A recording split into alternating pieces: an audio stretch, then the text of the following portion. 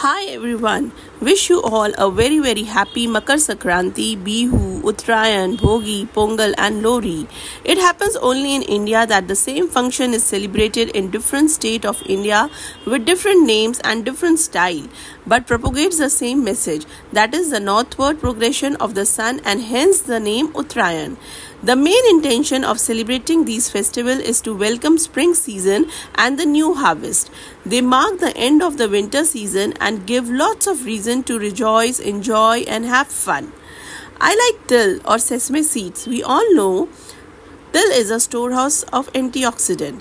These small seeds are rich in vitamin and minerals like magnesium, zinc, vitamin B and vitamin E that plays a very important and significant role for skin and healthy body.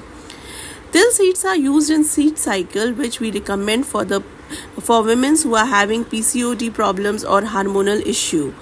Sesame oil has an inflammatory properties which makes it as a healing agent. The antibacterial properties of til helps in fighting with various bacteria including streptococcus and athlete foot fungus. A mixture of sesame oil and lukewarm water is an effective homemade remedy for vaginal yeast infection. So today enjoy the festival with til ka laddu, papdi, chikki, and don't forget to put black or white til in your salads and fruits. Happy festivities.